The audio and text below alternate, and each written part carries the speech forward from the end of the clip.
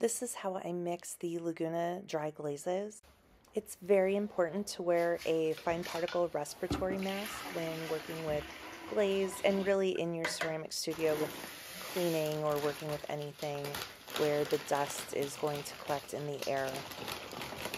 The residue created from glaze and dried clay is very harmful to your lungs, and so it's very important to protect yourself in the studio. This is the #1 hazard when working in ceramics. Laguna suggests 8 to 11 ounces per pound of dry glaze. So prior to mixing 10 pounds of dry glaze, I measure out 100 ounces of water. I pour about 1/3 of the water into the bucket.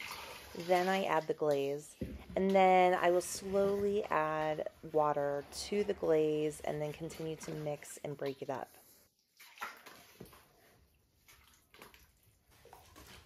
Some glazes have the tendency to settle on the bottom of the container very quickly. In this case, you'll want to add Epsom salts to the final mixture. I generally like to wait a day or two before doing this to really determine if it's necessary or not. But I'll add a couple tablespoons of Epsom salts at a time to the mixture and then stir it in completely. This will keep the glaze completely suspended in the water and make it much easier to remix the glaze when you're ready for dipping your ceramic pieces into it.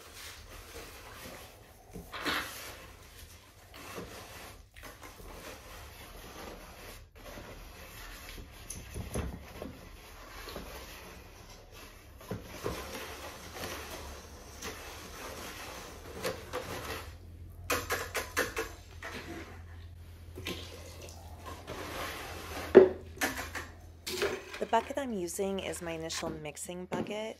So now I will use an 80 mesh sieve to transfer the glaze into its home bucket that it's going to stay in. It's very important to filter out any lumps or material that may have gotten trapped in the glaze so that you have a very nice smooth, even coating. The rule of thumb for dipping glazes is that the liquid should be a consistency of approximately heavy cream. My first priority is making sure that it runs through the sieve quickly and efficiently. So I will continually add a little bit of water at a time to make sure that it will pour through nicely and melt all of the particles that are in the glaze.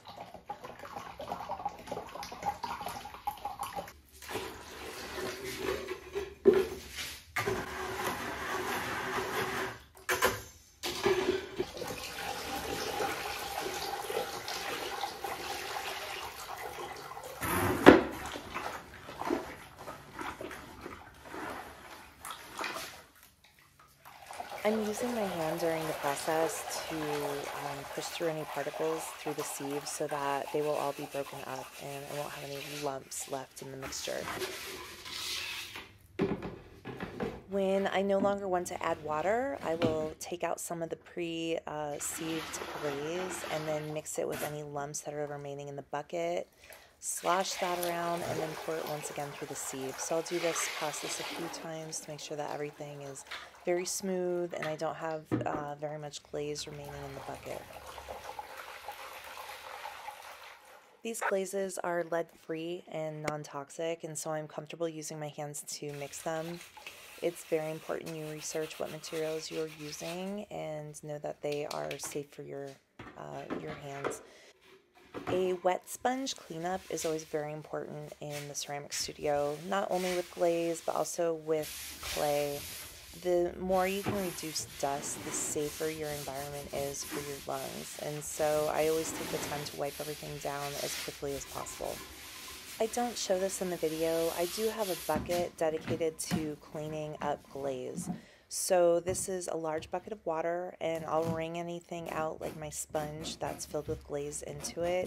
I'll rinse paintbrushes, rinse my hands, and what happens is over time the glaze settles into the bottom of the bucket, and then I can pour the water out and then simply scoop the glaze out of the bucket and throw it away.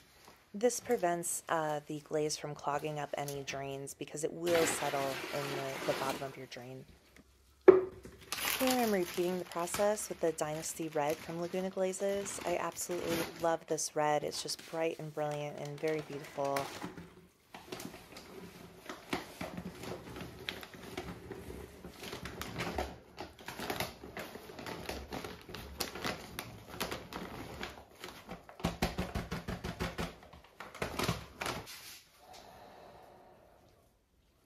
I work with about 15 different glazes, and I do have test tiles showing all the different combinations of them. I will definitely make a video in the future talking about test tiles and showing the different glaze combinations that I use.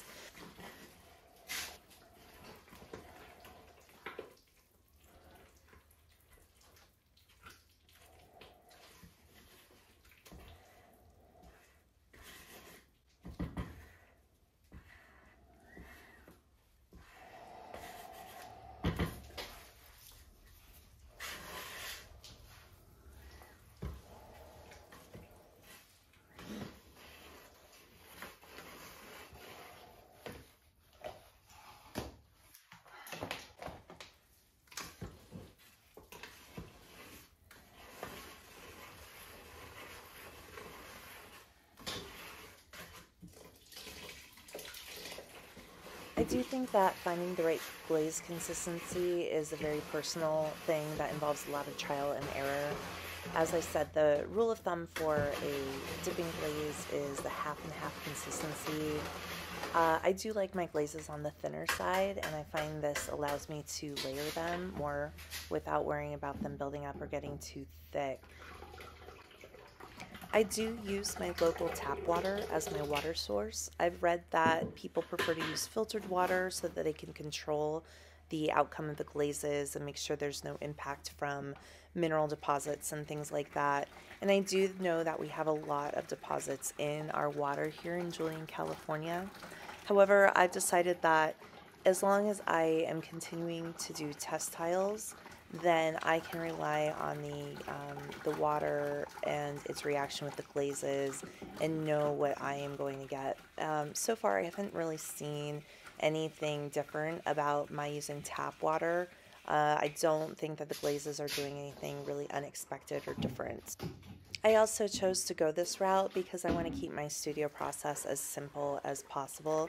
So if over time I became reliant on filtered water, I would always need to get that, whereas now I have a process that relies on the water out of the tap. So for me, it's a very simple way to approach mixing the glaze. At this point in the video, I don't really have much to add that I didn't say at the beginning. I will absolutely answer any questions you have through the comments.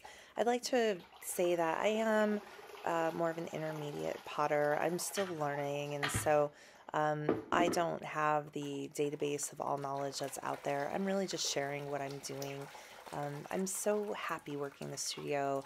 And so if I can share this with you and bring you some joy just from seeing it, or if I can help you get started on your ceramics journey, then that's the whole point of all of this. So I hope you're doing well, and thank you so much for watching my videos. I really do appreciate it. It's really wonderful how we can all be connected by something that we have in common and that we're excited about. So thank you. Have a wonderful day. Enjoy the rest of the video.